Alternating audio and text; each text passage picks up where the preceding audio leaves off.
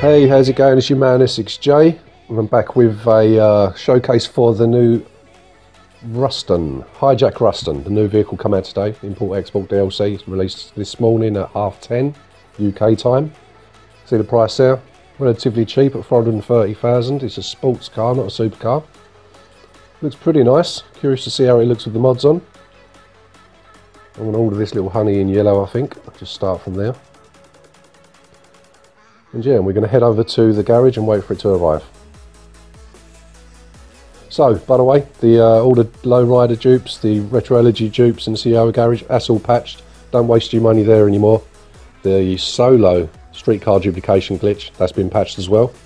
There's no current workarounds as it stands, but when there are, I'll bring them over to you as soon as possible. So subscribe now, keep up to date, and as soon as they come out, I'll let you know. There's a few leftover remnants of what I was doing over the weekend. Just for example, didn't make any money, of course. It's just to notify Rockstar of these glitches, because we're good like that, aren't we, as a community? We let them know these things. Oh yeah. So here it is, the Hijack Ruston. It's arrived, and pretty nice, sleek looking car. If you like open top cars, there's not many in the game that are fixed open tops. It's quite interesting. And I'm going to take it up and show you some of the mods that can be applied to it.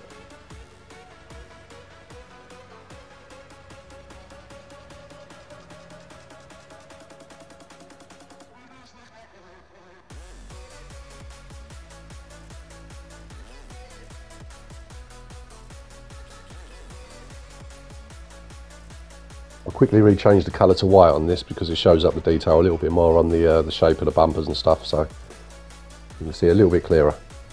Just run through at double speed, but you should be able to see everything nice and clear and see what you like. Anyway, apparently there's a new lowrider dupe coming out this Friday. We'll wait and see what happens on that. Sometimes people say these things just to get subscribers, then at the last minute they fail for some reason. I hope it does though, I hope it's genuine. And apparently it's working on Xbox fine at the moment. PS4 may be a problem, but I'm sure as soon as it comes out, if they haven't found a workaround for the PS4 yet, someone will fairly quickly, hopefully before it gets patched. Because it's the only trouble with announcing dupes coming up in the future. It's great for trying to gain subscribers and views, but you're also giving Rockstar a heads up to put a little team of overpaid workers out that night to try and dupe it, whether it be a Friday night or not. So we'll see how long that lasts. If it does come out Friday night, we'll see if it's still standing by Monday. It has been that way in the past, but as we know, Rockstar have tightened up their belts recently, and they're really getting on the case of social media and finding out about these glitches and patching them ultra fast. So we'll see what happens there. Fingers crossed to the guy that developed it. I hope it goes well.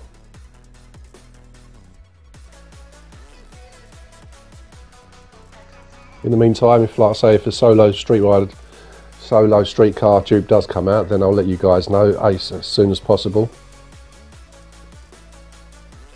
And also I'll be publishing the new lowrider glitch as soon as that comes out.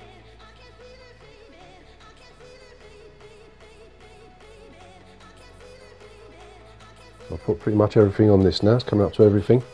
I'm going to do the usual and put it on the what's it called, the track cutting corners, and put it up against two other cars in the same class. That's the Psn Comet, fully upgraded, the Porsche looking car, and then I'm also going to put it up against the Skyline, the retro elegy, and see how they compare for times, just to give you a clue just how fast this new car is. So here's the Comet Psn Comet.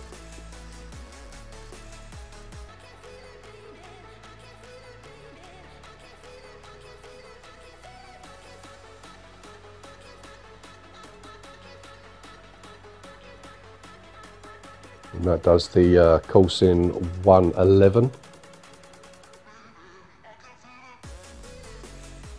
Next up, I'm going to be running around the retro elegy, which we know is a fast car. This is a hard one to beat for anything in the same class as this, in the sports class.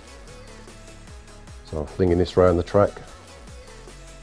Not the best driver in the world, but it's me doing all three courses, all 3 laps, so it should be a fairly consistent time. That goes around in 1 minute and 4 seconds. So a good 7 seconds quicker than the Comet Fister.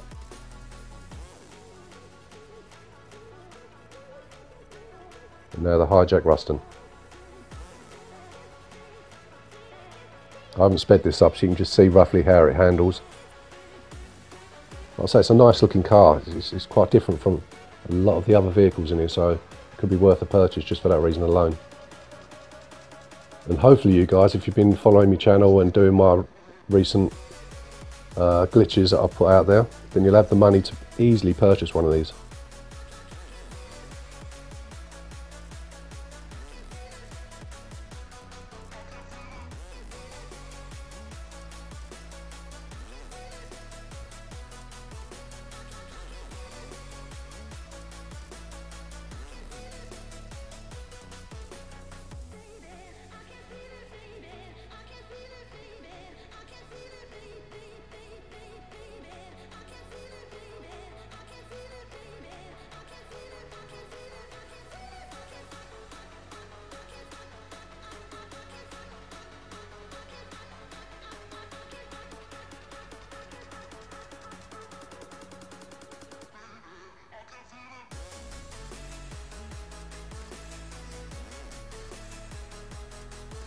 And that's gone around in 1:10.